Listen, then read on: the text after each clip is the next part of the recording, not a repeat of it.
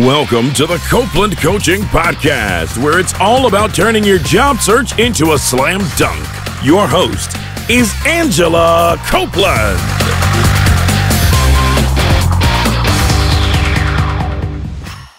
Welcome to the Copeland Coaching Podcast. I'm your host, Angela Copeland. Live in the studio with me today, I have Angela Cooley. Angela is a corporate speech trainer and speech language pathologist with 22 years of experience. She holds a certificate of clinical competence awarded by the American Speech Language Hearing Association. At her company, Live Communications, she coaches individuals to improve their professional speaking voice by providing strategies and competencies needed to communicate successfully in the workplace. Angela, thanks for joining me today. Thank you for having me, Angela. Well, it's so good to see you. We were just talking that we met about a year ago, I think. Yes, it was about a year ago. An event. And so you work with individuals on sort of their presentation and any kind of speech issues. Is that right? That's correct. That's correct. I work with individuals and or groups who desire to improve their communication skills. Yeah, that's awesome. So I'm really hoping to dive into some basic things today that I haven't really covered a lot on the podcast before. So I'm excited about that. The first thing is, whenever we meet someone, so often, whether it's we're interviewing or we're networking, we make a first impression. Right. And I was wondering if you could talk a little bit about that from your perspective. Yes, I would love to. Well, it takes about 7 to 10 seconds to make a great first impression.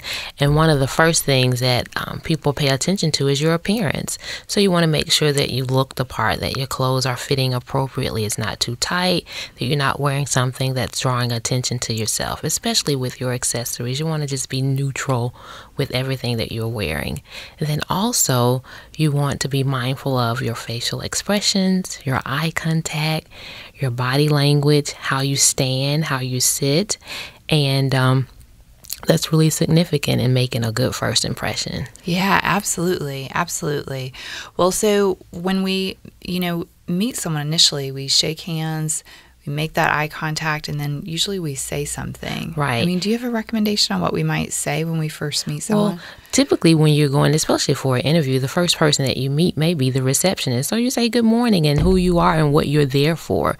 So make sure that you use a very, very good, strong speech production. And once again, as you stated, you're looking the individual in the eye and they will see that and feel that confidence that you're exhibiting. So when you say strong speech production, so I have no idea what you mean. What I mean, don't mumble, Okay. Be clear in what you're saying. Make sure that you're pronouncing the sounds correctly. Right. And be confident in what you're going to say. Right.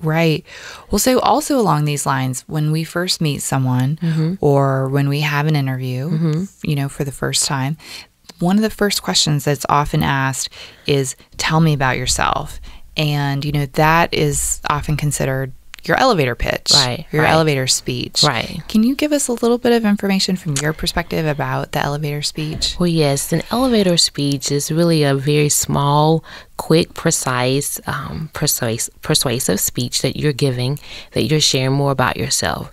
Salespeople use it to sell their products, goods, or services.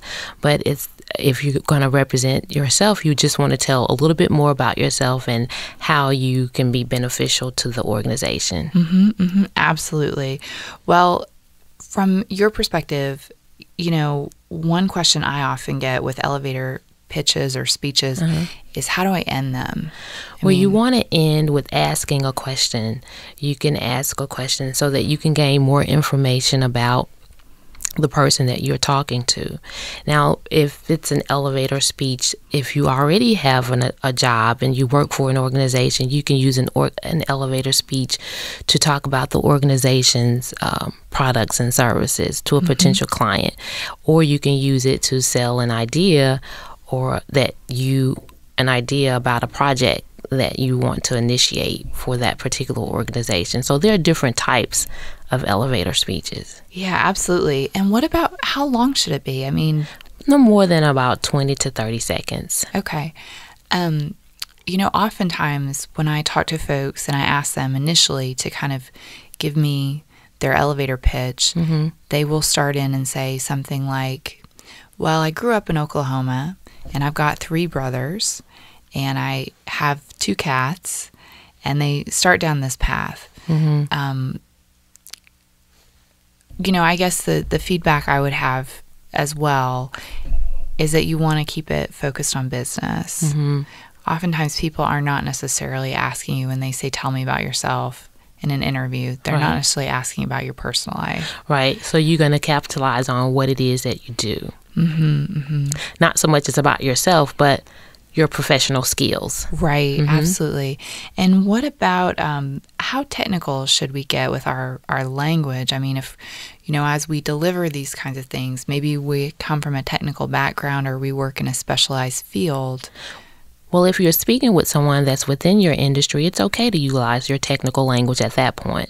But if you're speaking to someone that's outside of your industry, you want to make sure that your conversation is neutral and it's understandable. You don't want to use the same jargon that you would use within the work environment because you will lose the individual. And so they possibly would not understand what you're saying. But you want to just make sure that you're clear, precise, and just use everyday language so that the listener can understand the message that you're trying to convey. Yeah, absolutely. I completely agree. And one example that I recently came across with a client was someone who is, really smart, great person, and is transitioning from the military to back to the civilian world.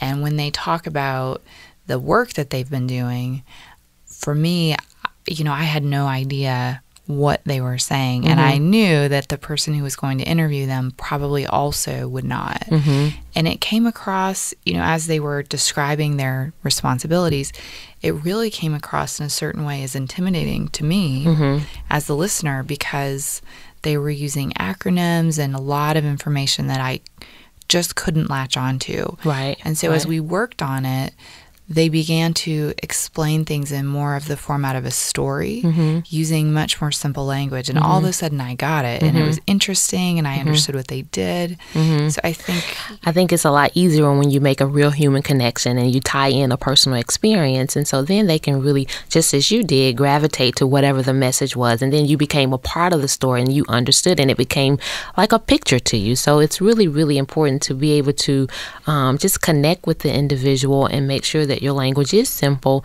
especially if you're speaking with someone that's outside of your industry. Right. And I think really having that awareness is very important. With this person, I asked them, the panel who you will be interviewing with at this civilian company, do they have enough of a background to know about this topic that you're talking about that has to do with the military? And the person said, no, actually, they don't. And that was what sort of made the alarms go off for me to say we need to rework how we talk about this in a way that can connect, with those folks that will be interviewing them. Right. Awesome. Yeah. So, in general, when we go in for whether it's an interview or whether it's, we're going to work every day, one thing that also comes up in terms of our language and our communication is how formal or how casual maybe we should be in our language. Can you give us some guidelines around that? Yes. I think depending upon your work environment, you want to make sure that your language will match your work environment. So if you're in a professional setting, you want to sound professional. If you're working with kids and you have interactions with kids, sometimes, you may need to use a more simple language format, but however, still be clear and understandable with those that you're having engagements with. It's not good to utilize slang or jargon, things of that nature, because it's just maybe misinterpreted. But just want to make sure that your language is relatable to the people that you're talking to and that match the environment that you're having interactions with. Absolutely. I probably fall in the other direction. I'm probably overly formal. I've had friends tease me that I'm not more casual in my personal life with my language. But I do think in business it can be quite helpful to speak in a relatively, formal manner day to day. And what about in terms of our vocabulary? I mean, I know, some people are more interested in using sort of big words versus really common language. I think the more natural you are, and then the more your language is simple and just understandable for everyone, I think your message, once again, is more clear, and then people have an ability to understand what you're trying to say. Yeah. Just like when you're reading the newspaper, I think it's written at a 5th or 6th grade level, and so you want to speak so that everyone can understand you. But if you're having engagements with your colleagues or business professionals, then you may want to use language that a bit more formal and that they understand. Once again, as we spoke about the jargon and acronyms and things of that nature that will be understandable to them, but try to just utilize your language such that it's understandable by the general masses. Yeah, absolutely. And I think sometimes too, when you begin to use complex vocabulary, for example, when it's not needed or it's not appropriate, I think it can almost be intimidating to the person you're speaking to, because if they don't know that exact word and they're trying to guess what's going on, I mean, it feels like it really creates a barrier. It does, and then it distorts the message, and then there's no clarity. Right.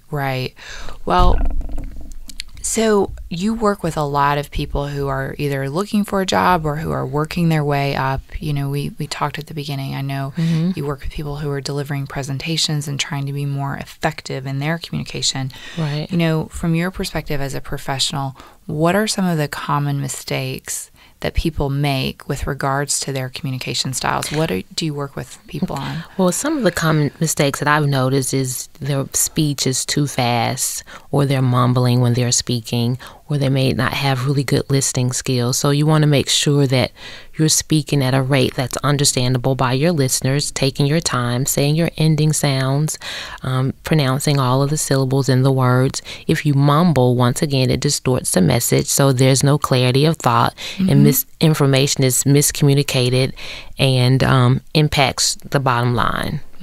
Absolutely. So one thing that kind of occurred to me, or I thought about as I was preparing for today, was actually a personal example that happened to me. And I think it's a really great thing to think about as we talk about this communication issue. So for me, a few years ago, I was working for a company called First Tennessee Bank, and we were launching a product, and I had to speak at a press conference to the media for the first time. And I was practicing, and I was getting ready for this event.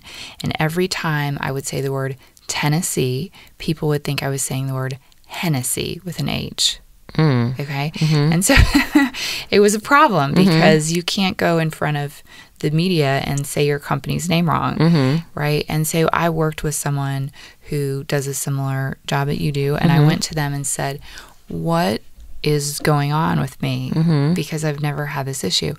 And she said to me, have you had some dental work done recently? That was her first question. And I said, well, actually, I had a wire installed on the back of my teeth that is like a permanent retainer. And we went through these sounds, and there were certain sounds that I could no longer say in the same way. And we had to practice those sounds to get me ready to speak to the media. Do you ever have clients that come to you with issues like that? Yes, with pronunciation errors or inability to say certain sounds, yes. And so we just practice on those drills, identify what those sounds are, and just do a lot of speech drills to help them to correctly produce them. Yeah, and so if someone feels like, I mean, how do they end up coming to you? Or is it that they're having trouble, no one can understand them? Actually, referrals. Most of the clients I've received thus far is based upon referrals. They know someone that received the services and had received good benefits from them, and so they refer me to the next client, and so we just begin to talk about what those concerns are that they have individually. So I had one guy in particular worked for an insurance company that had difficulties with certain words that he would say on a day-to-day basis that's directly related to his insurance industry. And so what I asked him to do was bring me a list of words that you talk about every day. And so we went through those words and identified those specific sounds that he had difficulties with, and we began to practice. So I would show him placement, where to put his tongue, where to put his teeth, and voicing, things of that nature, just to help him to be able to produce it more correctly. Yeah. What about how loud people speak? You know, does that influence things? Yes, it does, because if you speak too loud, if you're really speaking like really, really loud. It can be distort your message and maybe annoying to the people that you're talking to. But what I find, it's a lot of times people do not speak loud enough. So in how you stand and how you sit, allowing yourself to have the appropriate voicing and your diaphragm to generate the correct air from your diaphragm so that you can produce the sounds and the words that you need to say clearly. Yeah, absolutely. Absolutely. It's interesting. It reminds me of, when you were a kid in elementary school and you had to sing in music class, and they would always make you sit really straight. So that kind of leads into the next question I wanted to ask you about, which is nonverbal communication. And you touched on it in the beginning, but what exactly is nonverbal communication? Why is it important? Well, nonverbal communication would consist of your tone of speech, your inflection, your rate of speech, facial expressions, body gestures. All of that is it's considered to be nonverbal communication. Only 10% of the words that we say constitute the message that we're trying to convey. And so the remaining 90% is reliant upon your nonverbal communication skills. So it's really important to utilize your nonverbal communication skills so that your message can be clear and understandable by your listener. Right. I actually interviewed a body language expert recently for the podcast, and his feedback was that when your verbal communication and your nonverbal communication don't match. Oh, it distorts the message once again. Right. His feedback was that people believe your nonverbal communication before they believe your verbal communication. That if you look unhappy, if you're slumped over, but you sound okay, people pay more attention to the slumped over thing than to what you sound like. I totally agree. Okay. Totally agree. And so what about, and this is an issue I find with some clients, what about smiling, for example? Smiling is so important because it conveys confidence in your speech production. And when you smile, you sound more relaxed. You sound like you really know what you're talking about, and you're really engaging with the listeners. So smiling is really significant, as well as eye contact, because you want to let them know that you're interested in them and you want to know how they're receiving the message that you're sharing as well.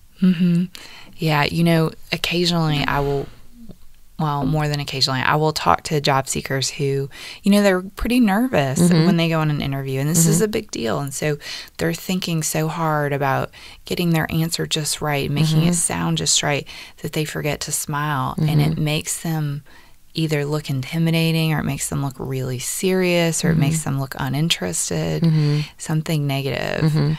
So it's interesting that you say, it is really important. Yes, it is. It is. I often talk to people about the fact that I think of when you go to like a comedy show, you go and listen to a performer tell jokes. And when you leave, you don't always remember exactly what the jokes were, but you remember if you laughed and you remember how you felt. And I think oftentimes when we meet new people, it sticks with us how we feel about them more than exactly what they said.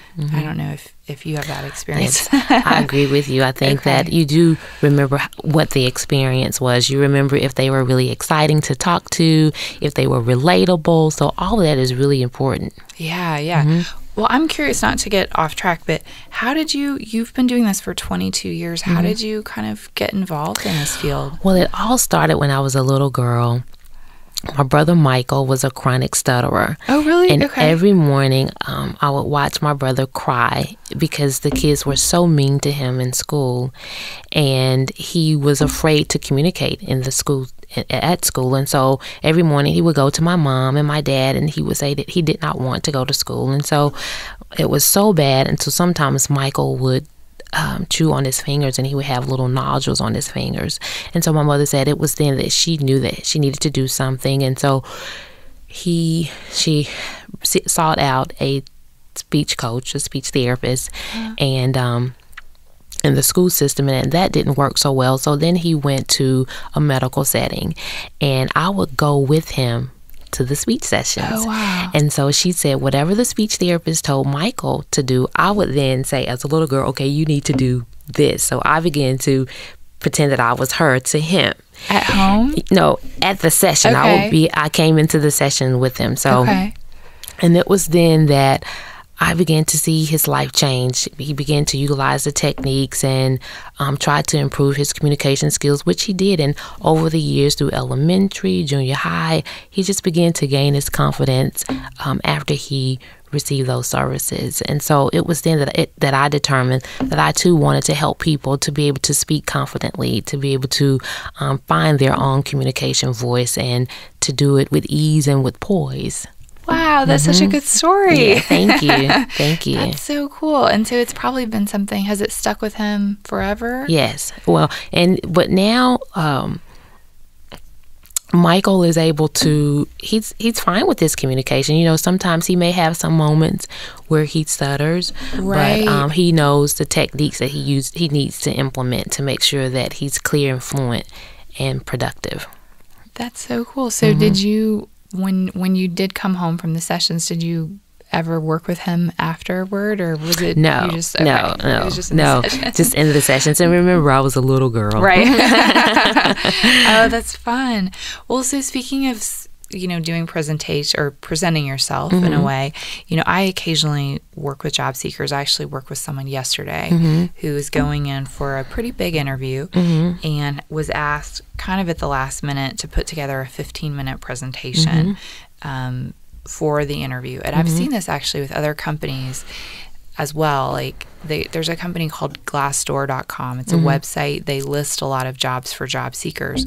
Well, when they hire people to come and work at Glassdoor at their company, one of the things I've seen in their online reviews is that they almost always will ask you to put together a presentation about yourself, and you have to present it at some point during the interview process.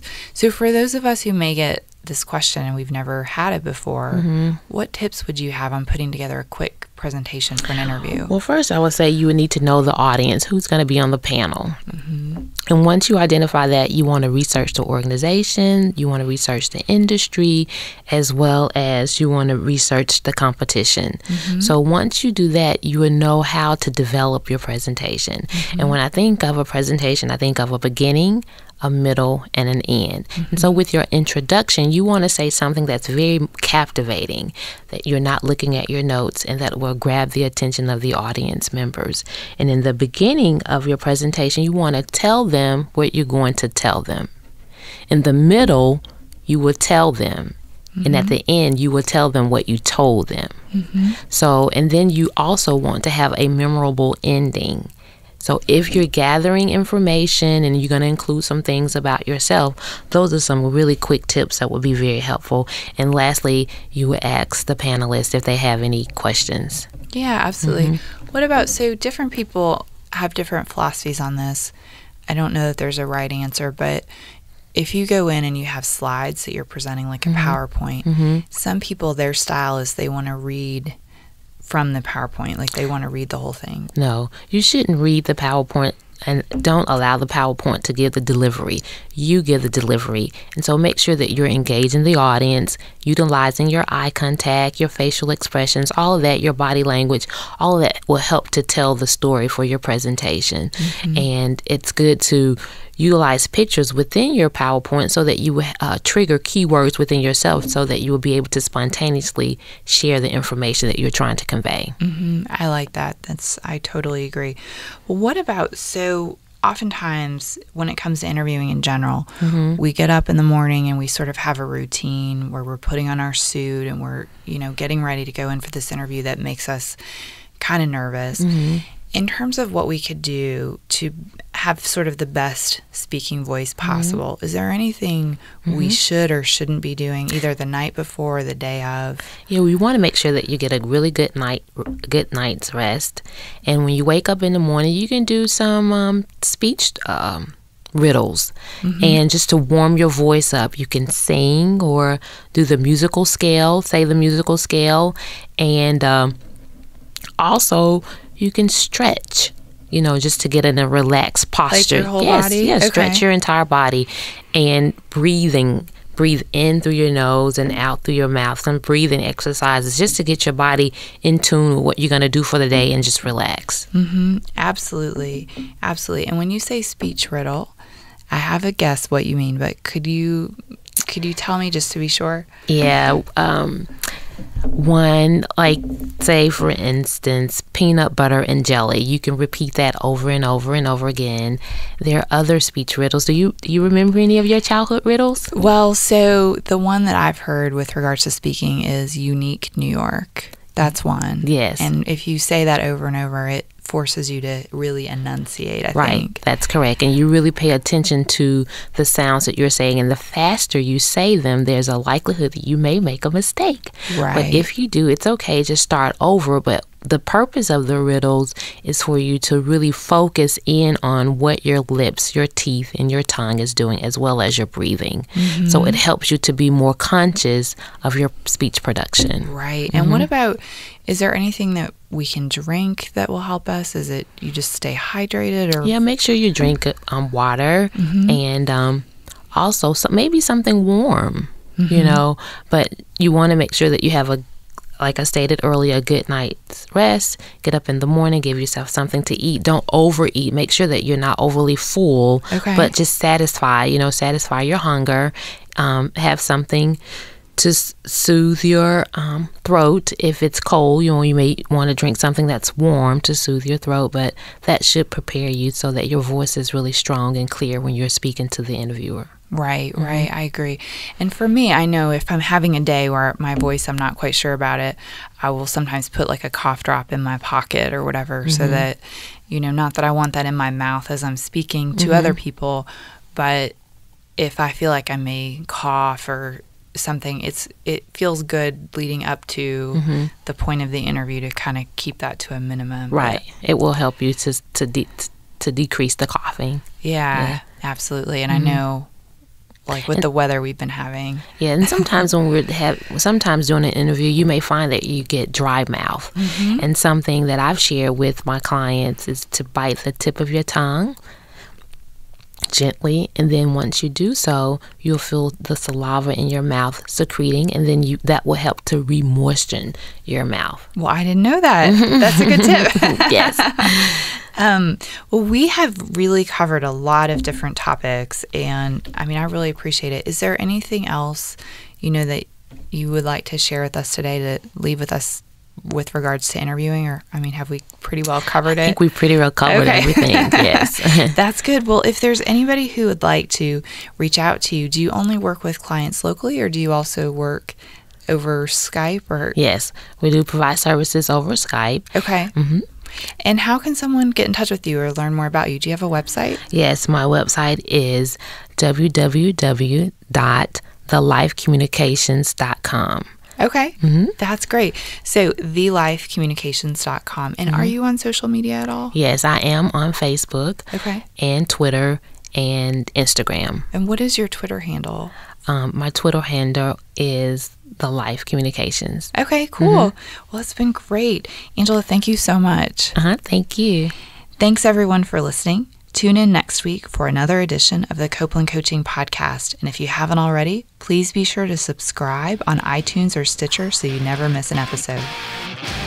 Thank you for listening to the Copeland Coaching Podcast today with your host, Angela Copeland. Tune in next time to get more great tips on turning your job search into a slam dunk.